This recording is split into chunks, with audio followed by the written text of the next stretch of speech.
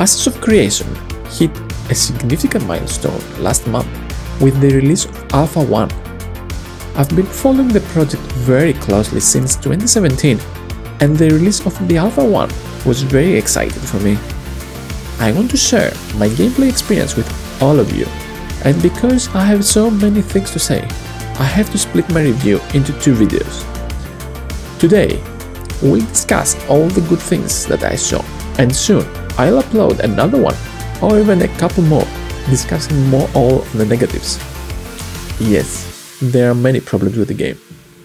But for now, sit back, relax, and enjoy the video.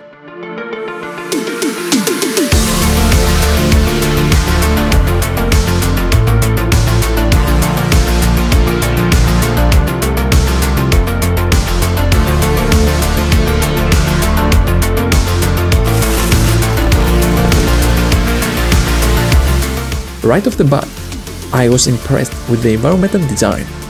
The team has done an excellent job creating a barren but beautiful world filled with lovely vistas. It's difficult to describe the feeling you get while you're playing it, but I want to say this. It's not just a nice looking map, it's the feeling you get. You get immersed straight away, and you feel that Vera is alive, even though when you first start, almost the whole map is empty of any building structure. I've played nearly any MMORPG out there, and in my opinion, Intrepid made one of the most immersive MMO worlds so far. And for me, that success comes from the following 3 key elements. Vera is packed with different kinds of flowers, small bushes, and thick tall trees. This amount of vegetation creates vision walls and small area pockets. So while you are out there gathering resources or hunting down mobs, you can easily get lost. I had to keep checking my minimap to find my way and avoiding aggroing mobs that I couldn't see. So I can easily see the environment playing a huge factor in the open world PvP situations. You have this sense of fear for the unknown hostile environment, and I like it. The elevation difference and variety in this game is crazy. To put it simple, I can't remember any other game that I've played that has so many and so significant elevation difference of their map design.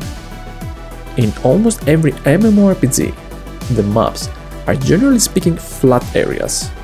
They might have some mountains in the background that usually you can't climb or even approach sometimes. For me, that's off-putting. The elevation difference gives life to the digital world. It creates new perspective, divides and unites at the same time your areas in a unique way. AOC developers have done an absolutely fantastic job making the most uneven map design that I ever seen. We talk about the rich vegetation, the crazy elevation difference. However, my favorite aspect of the map design is the ridiculous draw distance. AOC has nailed it, it's second to none. No other MMORPG comes even close to what AOC has done with the environmental draw distance. In the Alpha 1 island, there is an enormous volcano. I'm sure everyone knows what I'm talking about. What is so interesting is that you can always see no matter where you are in the map. You can be across the other side of the world and you can still see it. The only other game that does something like that is GTA. Pretty impressive, right? And only these 3 aspects have ascended the world of Vera to A-tier map design. But wait, because there is more.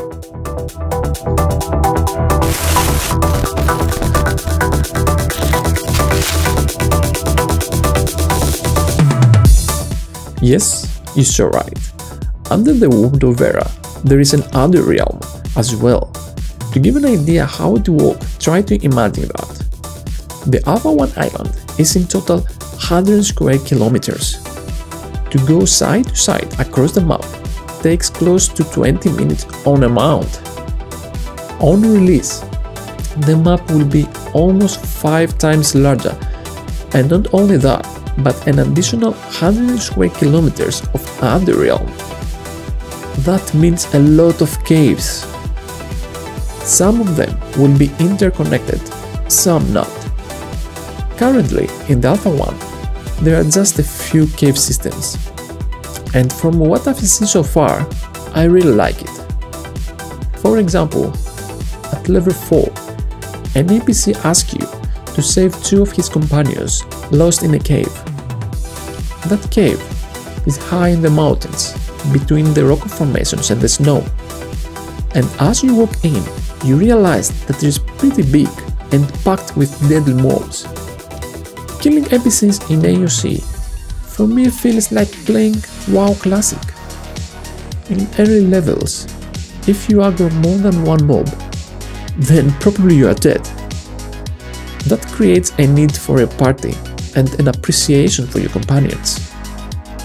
AOC has been designed with social interactions in mind, and you can see that very early on game. To give you one more example from my Alpha 1 playthrough, there is a level 10 quest line that ends up in front of a volcano. There is this massive open world dungeon inside the volcano. You need a full group, or even better, a raid to complete it. And then, at the heart of the volcano, there is a giant dragon. How cool is that, right? Definitely, there are some issues with the NPC population inside the open world dungeon. However, from a design point of view, this idea is excellent. And I will say it again, that this volcano is visible across the world. So every time you see it from miles away, you remember that there is a dragon there. And if you have a raid, you might kill it and you get something nice. That's awesome.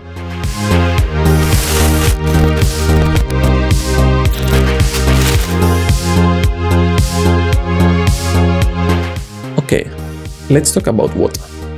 This topic really excites me. I hope you find it interesting too.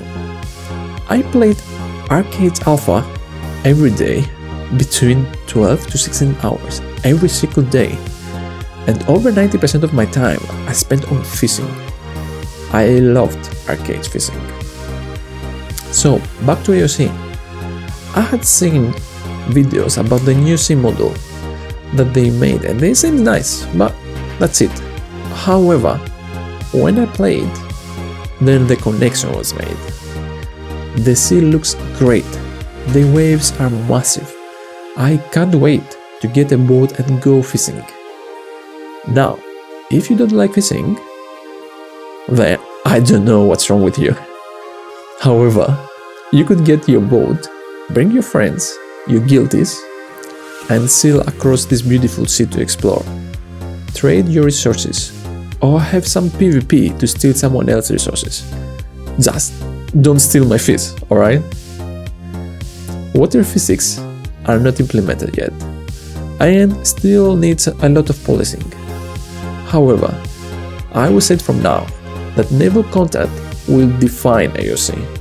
When someone talks about Oasis of Creation, the first or second thing in his mind will be the great naval contact. I firmly believe that.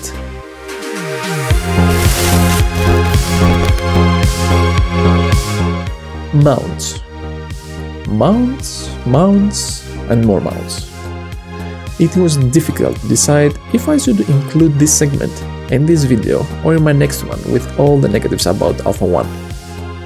So let me get you through my thinking. There are currently 24 in-game ground mounts. If we include mounts from concept art, there are close to 40.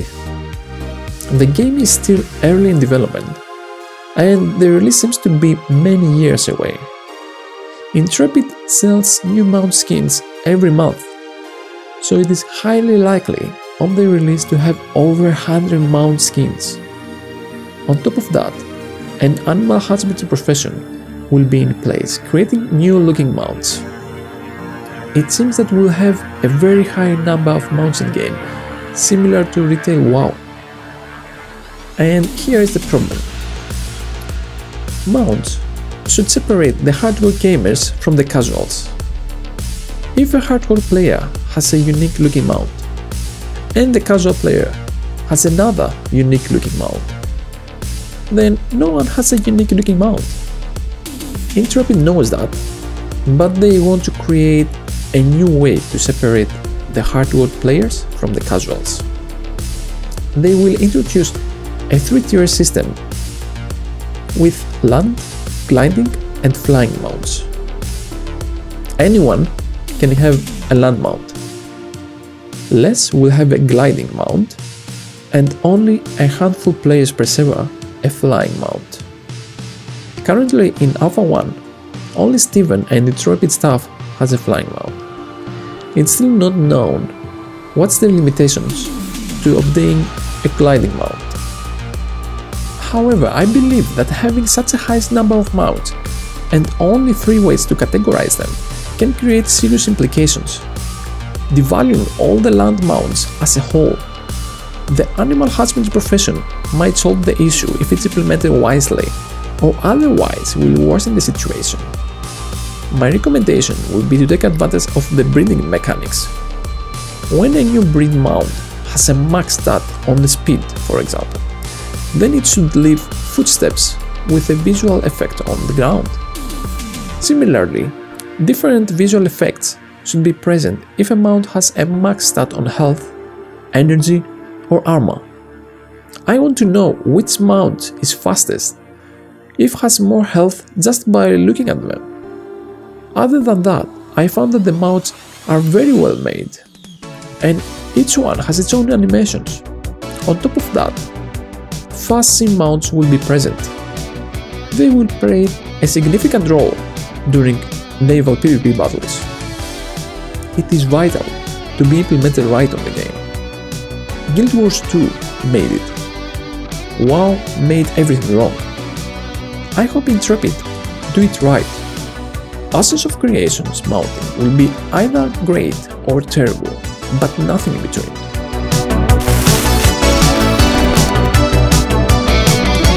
AOC is very early in development, so unfortunately for now, that's all the good things we have. I enjoyed my time playing it, but it's in no way a finished product. The Alpha 1 is not an early version of the game, it's just a showcase to give us a glimpse of what AOC aims to be and nothing more than that. So in the next video, we are going to discuss all the bad, the ugly, and the nasty little things I found during my playthrough. Be ready, be prepared.